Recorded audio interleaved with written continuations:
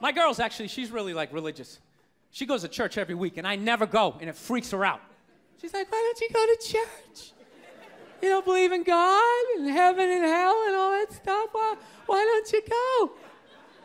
And it's not because I don't believe in a higher power. I definitely do. My thing is, when I go to church, I can't get past the fact that I'm just listening to some fucking guy. You ever think of that shit when you go in there? That's just some dude. And people are like, no, that's a special guy. No, it isn't. It isn't. Nah, he didn't like levitate down from the ceiling like, oh, this white light around him. Why would you listen to another human being tell you where you're gonna go when you die? It's just like, dude, have you ever been dead?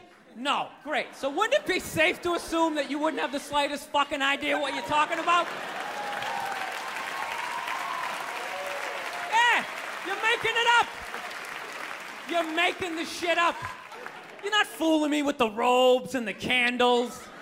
Speaking in old English, he said it under you is. Shut the fuck up. You don't talk like that.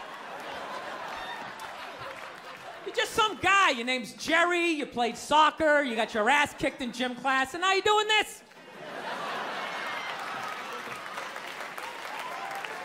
Acting like you're special. I can't do it. I can't get past that fact. I'm sitting in church. This guy's name's fucking Cliff.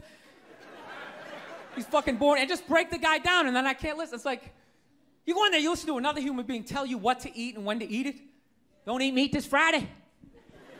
If you eat meat this Friday, you are going to hell. It's like, dude, I'm going to a cookout on Friday. If you eat that fucking cheeseburger, buddy, that is it for you.